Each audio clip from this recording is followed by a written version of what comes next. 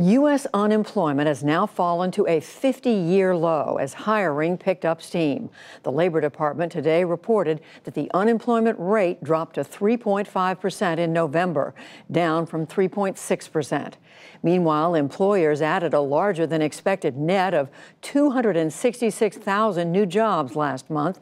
That is the biggest increase in 10 months. Today's strong jobs report sent stocks soaring on Wall Street. The Dow Jones Industrial Average surged 337 points to close at 28,015. The Nasdaq rose more than 85 points, and the S&P 500 added 28. Florida officials have confirmed that a gunman who killed 3 people today at Naval Air Station Pensacola was a member of the Saudi Air Force. The attack happened in a classroom where the suspect was undergoing aviation training. Several people were wounded before an officer shot and killed the suspect.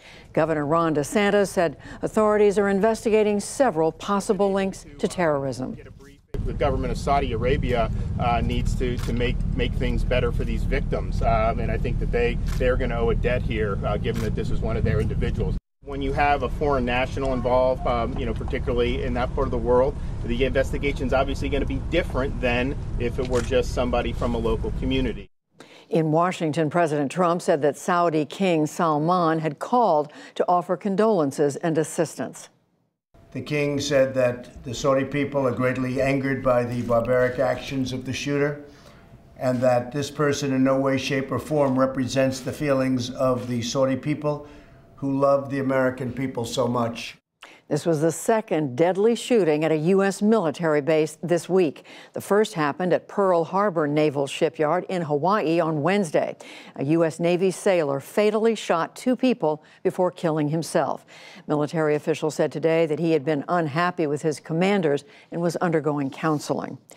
The White House will not take part in the House of Representatives impeachment proceedings against President Trump. White House counsel Pat Cipollone, that is, wrote a letter to the House Judiciary Committee's chairman, Jerry Nadler, and demanded an end to the inquiry, calling it, quote, completely baseless. Meanwhile, House Republicans said today that they want to hear testimony from Hunter Biden, the former vice president's son, from House Intelligence Committee Chairman Adam Schiff, and from the anonymous whistleblower.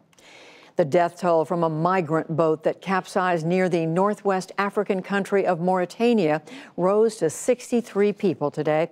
The vessel was headed to Spain's Canary Islands when it ran out of fuel Wednesday and overturned off Africa's west coast.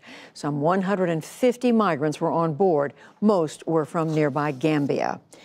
The U.S. sanctioned 3 Iraqi militia leaders today over the killing of anti-government protesters.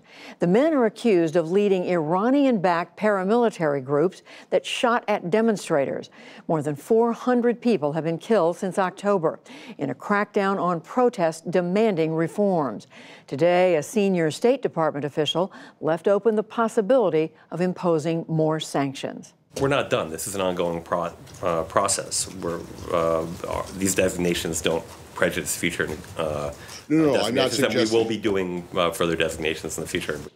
In central Baghdad today, thousands of protesters flooded the streets, demanding the formation of a new government. Later, Iraqi officials said that an attack targeting those demonstrators killed at least 15 people. Lebanon's outgoing prime minister appealed for international aid today amid the country's worst economic crisis in decades. Prime Minister Saad Hariri sent letters to several countries, including the U.S., asking for help in securing credit lines. For months, thousands of protesters have taken to the streets across the country to accuse the government of mismanagement and corruption. China today canceled planned tariff hikes on U.S. pork and soybean imports amid ongoing trade negotiations. In September, Beijing had promised to lift the duties in the hopes of securing an agreement. Washington is set to impose a new round of tariffs on $160 billion of Chinese goods on December 15th. Oil prices surged today after OPEC reached a deal committing to some of the deepest oil output cuts this decade. At a meeting in Vienna, the group's oil-producing countries and their ally, Russia, agreed to cut an extra 500,000 barrels per day through the first quarter of next year. The move aims to prevent an oversupply and to boost oil prices. North Carolina Republican Congressman George Holding announced today that he is retiring in 2020. His Raleigh area district now leans heavily Democratic after a court ordered the congressional map be redrawn. Meanwhile, California Congressman Duncan Hunter said today that he will resign at the end of the year. He faces charges of misusing campaign funds. There are now 23 House Republicans who are not seeking re-election next year. Still to come on the NewsHour, France comes to a halt as the nation erupts in protest over President Macron's pension reform.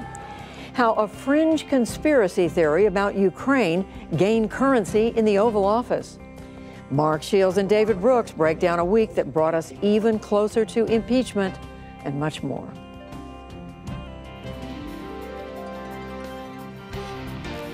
This is the PBS NewsHour from WETA Studios in Washington and in the West from the Walter Cronkite School of Journalism at Arizona State University.